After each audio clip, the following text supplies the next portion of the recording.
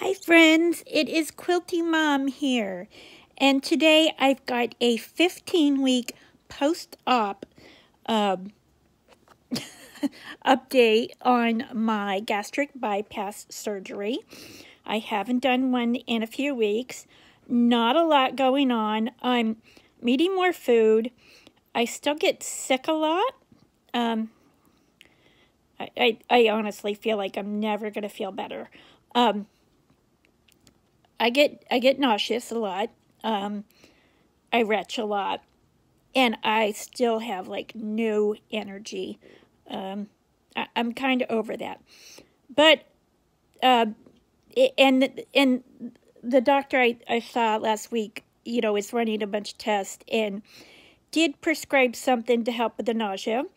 Unfortunately, when I went to pick it up, it was not covered by insurance, even though it was something I had before that was covered just recently.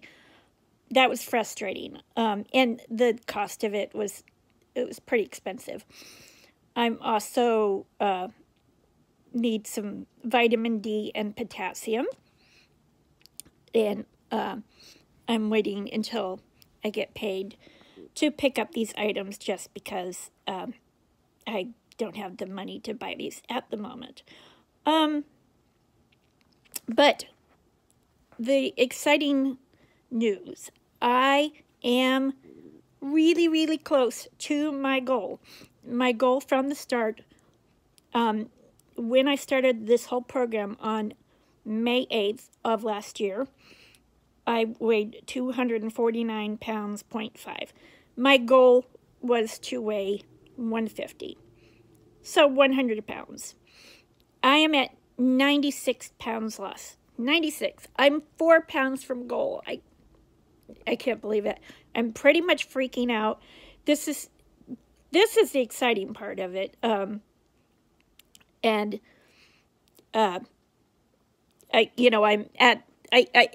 lost, so close to my goal that, all the clothes I'm buying, I'm feeling more comfortable buying, regular clothing and investing in clothing and stuff now because, they're not temporary, which I hope I don't lose too much. I mean, I'm okay if I lose a little bit more than the 100. I mean, it's bound to happen because of the surgery, but I'm not trying to. I'm quite pleased with my weight right now.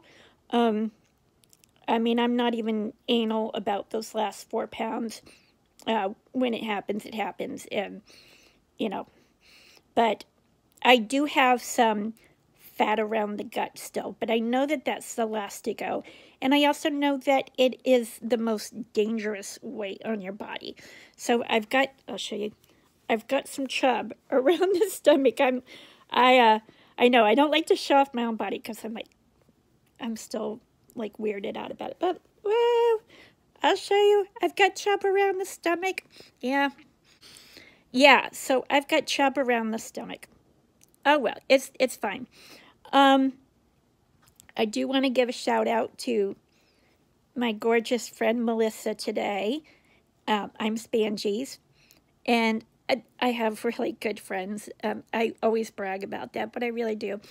This outfit and is from Melissa. She sent them to me. She bought me clothes. Oh my God. Yeah, thank you.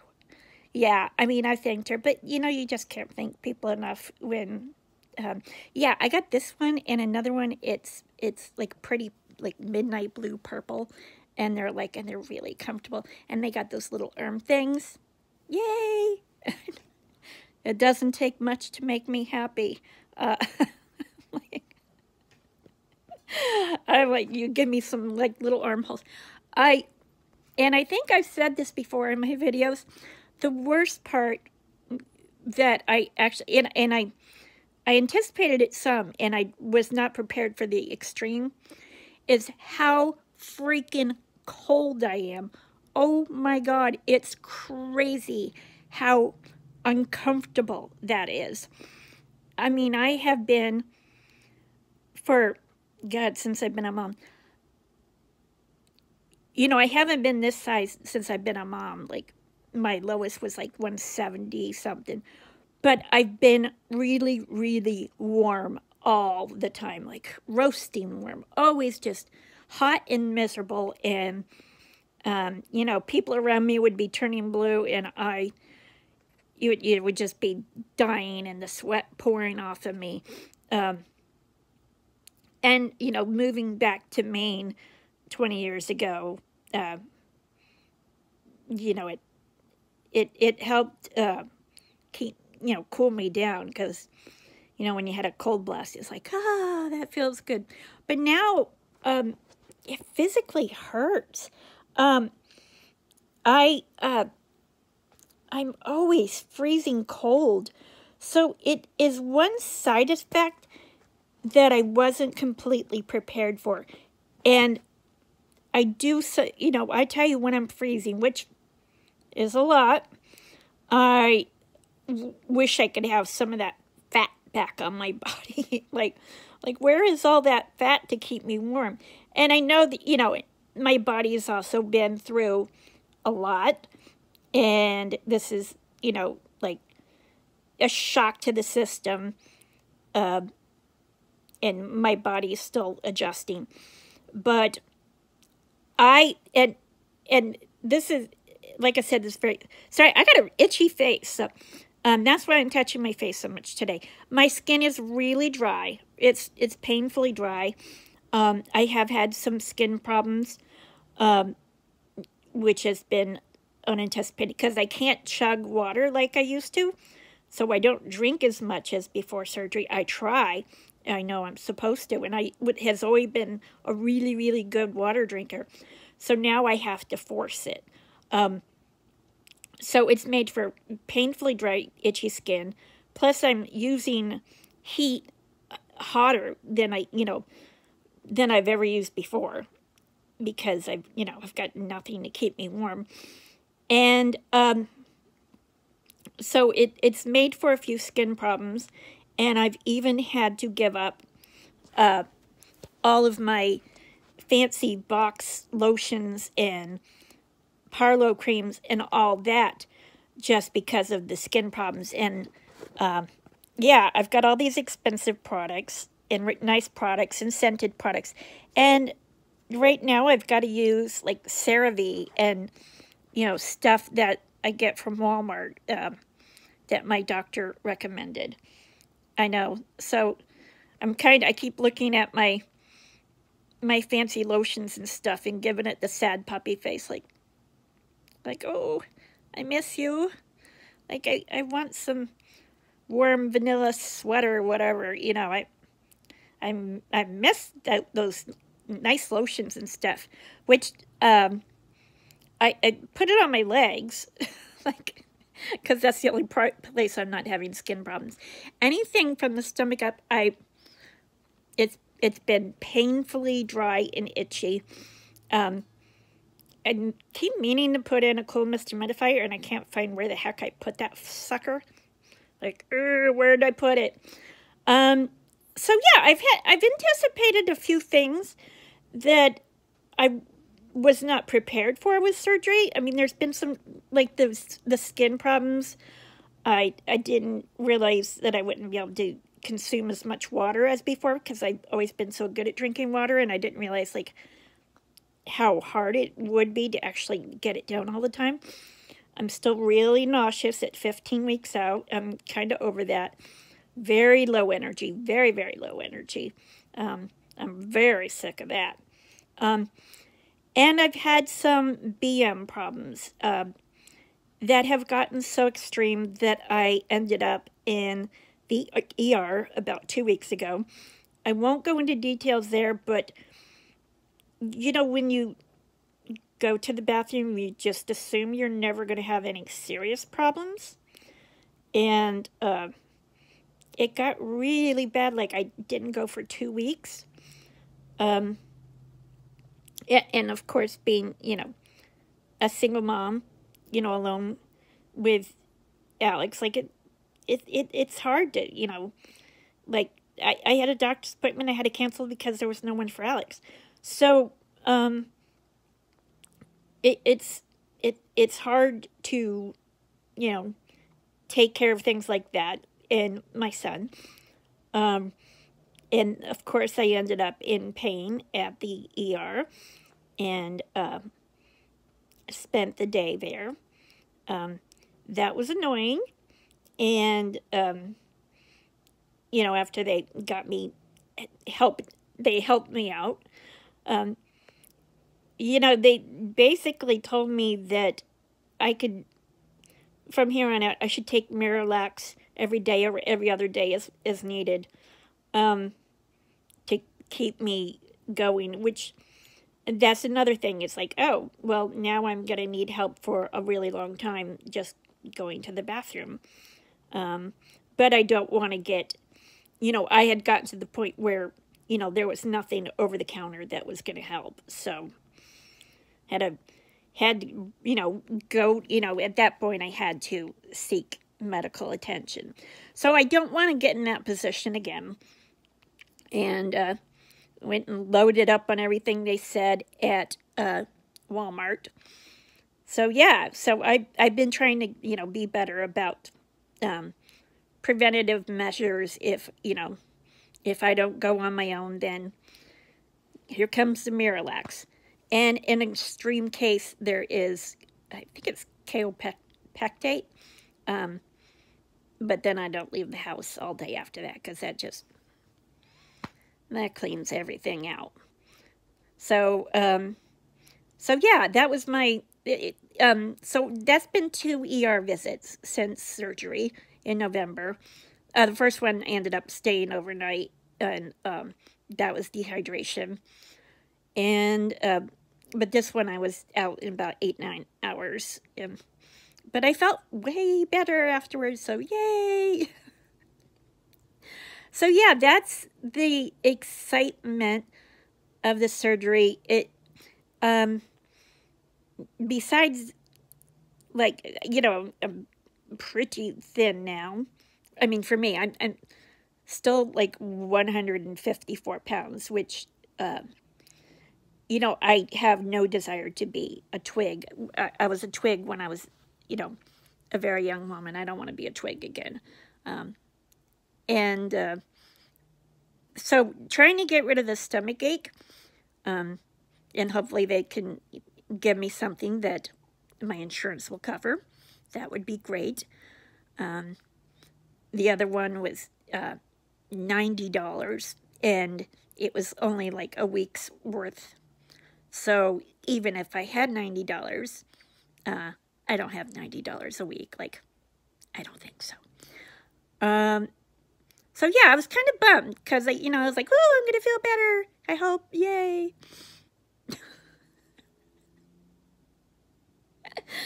Okay. So, I mean, and through it all, I've had, you know, my crazy sense of humor still. I mean, I go in the ER and I'm cracking jokes. This is how I deal with everything. I just constantly crack jokes. So yeah, now if you've had the surgery, I would love to hear from you when and if you ever got your energy back. I'm kind of over feeling so bleh and weak and tired. That's worse than the stomach aches. But I am eating quite a variety of foods. I do eat a small amount of bread. The other day I had some toast yesterday, which actually tasted really good, but unfortunately I got it too thick. So you know, I ordered my groceries online and they substituted a different bread, which I didn't really think about it, and the bread was pretty thick, so I didn't eat too much. So I usually try to, if I have bread, I try to keep it kind of, you know, actually the thinner, cheaper stuff is actually better. I have been eating pasta. Now, one thing that I actually do digest really, really well is actually pasta, and lasagna is something I'm like freaking crazy about right now. the cheese and the sauce, and it just really hits the spot. And mostly, I want soup, like 90% of the time. Soup. I've never been a huge person with soup. I just never found it fulfilling enough. Because I like to bite into stuff. And also, I was always too warm anyway.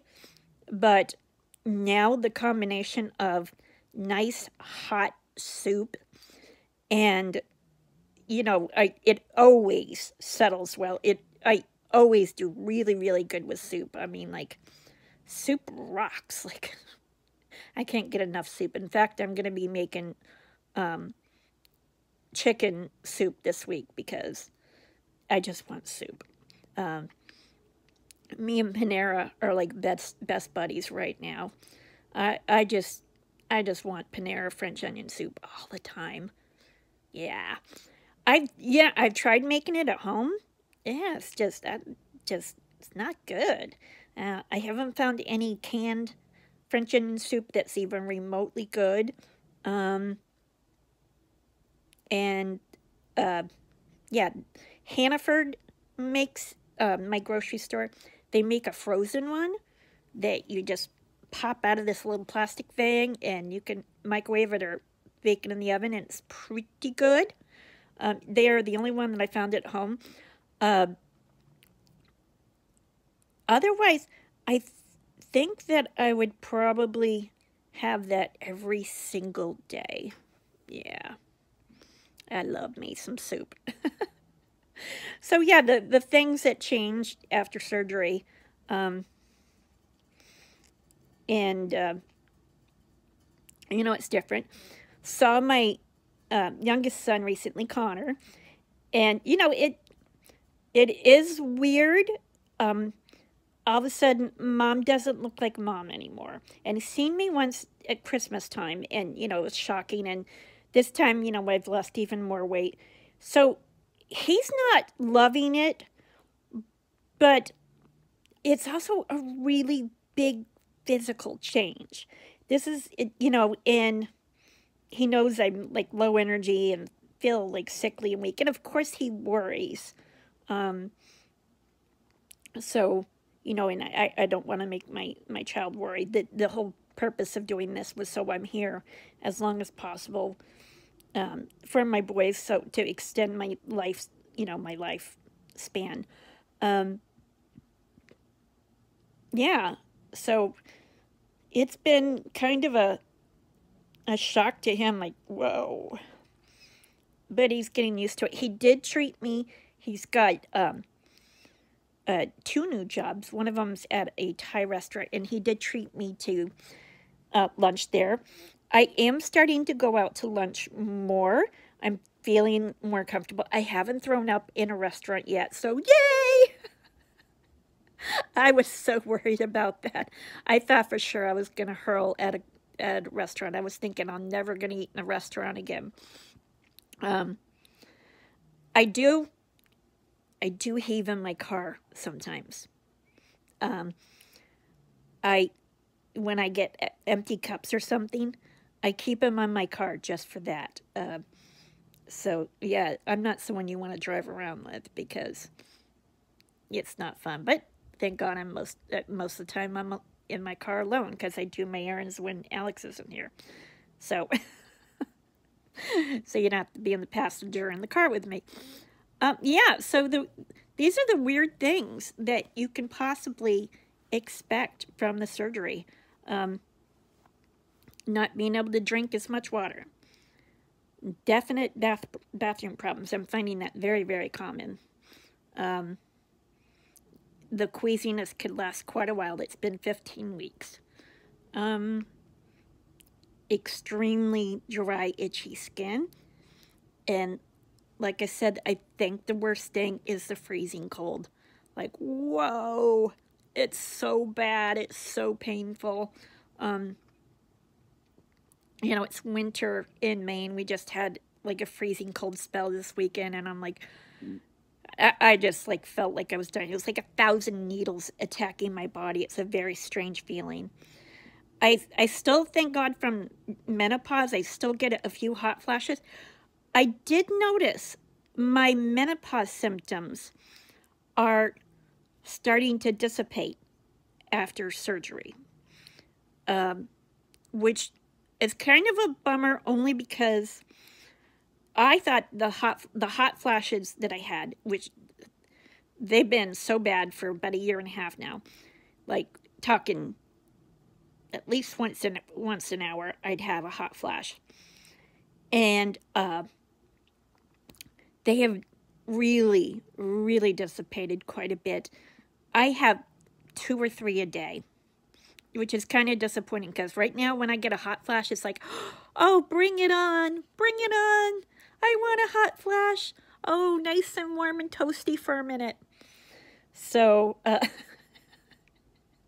I know, here I've been trying to get rid of these suckers for so long. And now it's like, oh, come on. Give me a hot flash, for God's sakes. Like, they're not warm enough. No, they're not. Yeah. So, that, it's another thing. I didn't know, I didn't know how long the menopause symptoms would last after, I started official menopause. But that's been like a year and a half. So they're starting to go away. So I guess when I don't have my even very few hot flashes, then I'm not going to have anything. So I'm hopefully looking forward to summer. And it is funny. I used to, before surgery, I owned like 2 long sleeve shirts. I really didn't like long sleeves, like, ever. It had to be extremely cold to wear long sleeves. And then I usually just did it in the form of sweaters, so I could, take it off halfway through. I have no desire for short sleeves at the moment. Like, none. Not even a little bit. Screw that. I want long sleeves and a sweater over top. I know, I'm like, oh, dang, yeah, I think that's why I like these little handcuffs things. It's like warmth, I need warmth. So yeah, everything I've bought has been long sleeve. Now, I'm hoping with spring and summer coming that I warm up, so fingers crossed. Yeah.